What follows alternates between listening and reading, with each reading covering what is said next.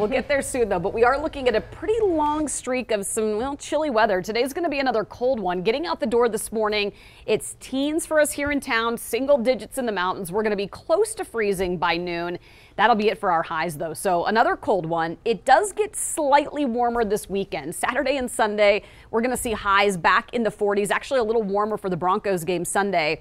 Plenty of sunshine expected here, though, for the next few days, and some drier conditions for the mountains. Northern and central mountains could see a few light snow showers today with some of the cloud cover, but overall a much drier scenario for us. Here in town right now, you're waking up to what's going to be a clear sky, cold day, though. Castle Rock right now at 9 degrees, Erie 15, Denver 15, single digits as you get up into the mountains and foothills. Conifer right now 7, and when you factor in some of these winds, it's going to feel more like single digits for us here in town. Still pretty breezy across parts of northeastern Colorado. Winds have been at about 30 to 40 miles per hour this morning, and we'll see those winds still up to the northeast through the afternoon. That's right around mid-morning. We'll be in the 20s by that point, getting out of the teens by mid-morning. Single digits and teens for the mountains for highs today. Pretty cold. We'll be at right around freezing in Denver this afternoon. You can see between about 3 and 4 o'clock.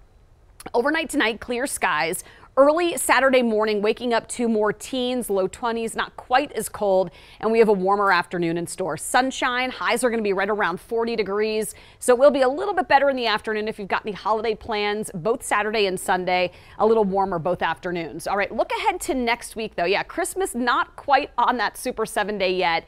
We'll be in the 40s Monday. Mild Tuesday into Wednesday, winds picking up, and then things are going to get colder again, it looks like, by Thursday. We do have a slight chance for a little light snow, Micah, toward the end of next week. We'll talk more about that coming up in just a few minutes. All right.